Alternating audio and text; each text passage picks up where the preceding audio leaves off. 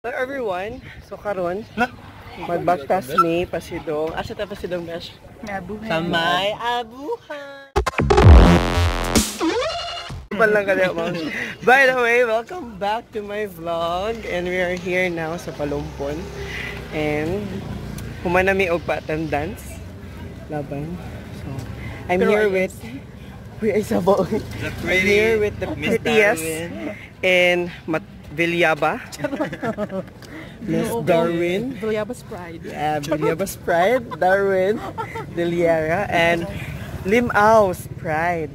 Wow. Limao's finest. Ever. Limao's finest. Virgin. Wow. Never been touched. Cipmar, Taranza. Tanaw walang way touch sa day. Pulse apan. May pakay day. So karon, pasidong mi sa asa to?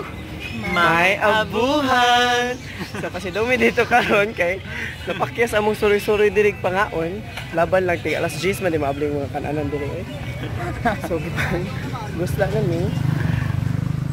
And amo i-try later kung unsa ang kalami sa may abuhan. So since mga gamhanan may malayat kuno, malayat ta mag-teleport ta. Ana mo ha 1 2 3 go. Oh, nanami dire sa may abuhan laban. Ciao. Nanami dire sa may abuhan. And pasuod na. Okay? What's up everyone? So nanami karon sa may abuhan. Salamat sa may abuhan no. So I'm still here with my pretty friends.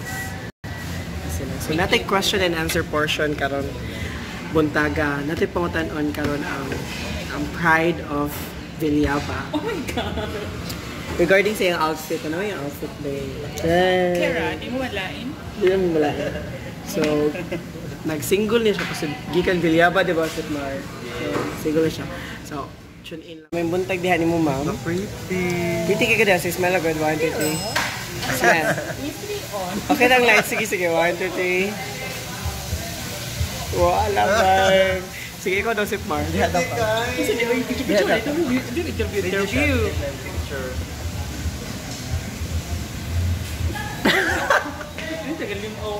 Ano man, tagalimaw? Di ba magtarong ang picture ng tagalimaw? Okay, so picture good. may interview na to siya karon na kanang sir. Unsa may mo stand anang no assignment policy? Actually, kuan siya. Okay, kuan. Ano? Ano man? Wala ko chiko nun nagsudan daw. Dili na siya mo part sa lesson. May assignment ang bata. Dapat ko assignment. Ako may mo check sila assignment. So, apoy, di ba? Bitaw. Kanang issue na mapriso gyud ang maestra sir. Din siya maayo. Ang bata ko so, nang may assignment.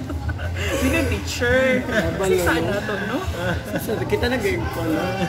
Kaning kuan. Oh my God. Ate, adjust ang lights kay adjust ang lights. Ito, ngayon. Unsa may imong stand and no assignment policy? Actually, di ko kaingon kung pabor ba ko, but actually siya advantage. Sige. One advantage of having no assignment. Kay mo to nga to have more time with family, but at the same time, na po siya downside. Dapat siya sa US, oy. Pasensya na mo. Mingra, oy. So, padayon siya. So, mo tong point nga, maybe,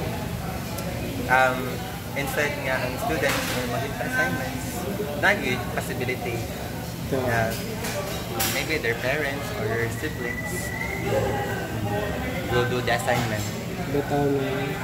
But if you will try to follow the education system of Finland, so they have no homework policy.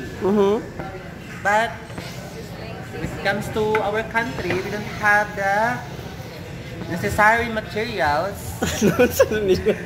Yes, kaya kailangan ito naman sila ka ng materials nga gamiton nga bang program instruction na yun ba for their learning instead of having homeworks. But in our country, wala ka siya kaayos. Thank you so much. Thank you for the cooperation. Kung siya tubad, kaya naka-masteral na maganda siya. Amerikano kay katanaw niya sa Amerikano Naka 24 units na siya dahil. Yes. Dala mo food. Dala mo food. opinion na kita sa akong mga kauban, and I hope so na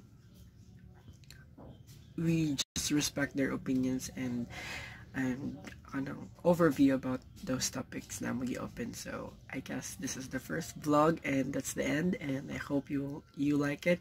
So kung giganahan mo, give a massive thumbs up and don't forget to like and subscribe. Thank you. Bye.